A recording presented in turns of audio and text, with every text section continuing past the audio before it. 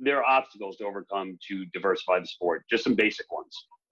And the ability to spread the game, I mean, this is obviously a challenge. But once you do get, people of color in at the youth level, I think the idea of making them comfortable in this environment has to happen.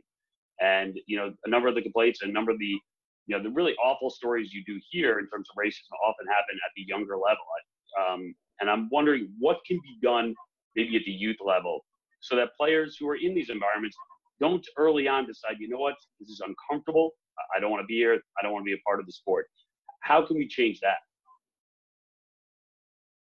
Well, I think it's zero tolerance, Liam.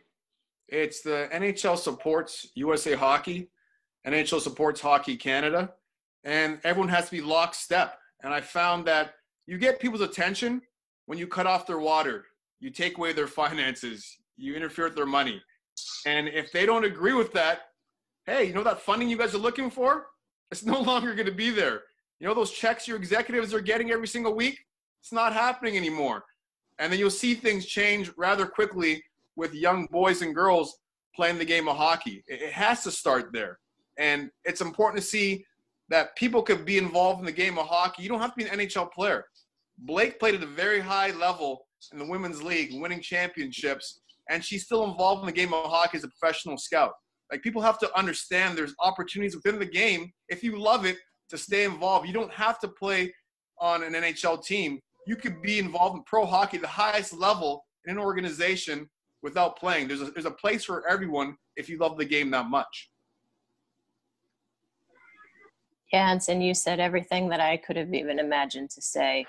Educating young kids first about the words that they can and can't say in the locker room, just as a start, on the ice as a start, educating the referees and saying, hey, if this is going on, it is not happening. That kid is out, because we want people to be comfortable on the ice, off the ice, in the locker room. We have to change the culture and the environment within our sport.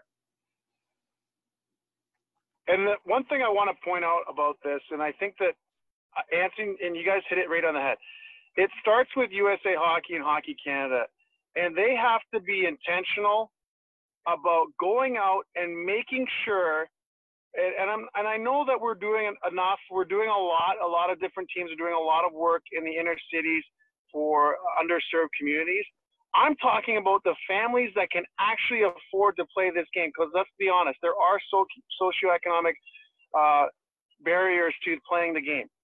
I'm saying we have to, as a game, USA Hockey has to be intentional about making sure that the environment is inclusive and welcoming, because why would you ever put your kid in that environment if you don't think they're going to be welcome?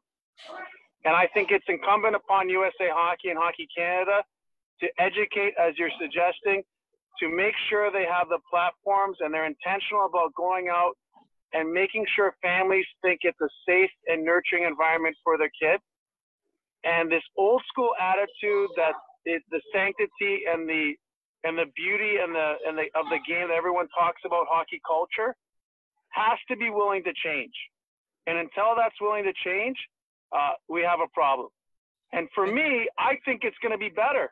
The more diverse the game becomes, I think the locker room is going to be more vibrant.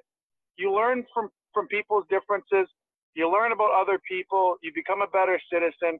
I hope that the game, that hockey, like Anson's saying, that the leadership within USA Hockey is taking notice and is making changes.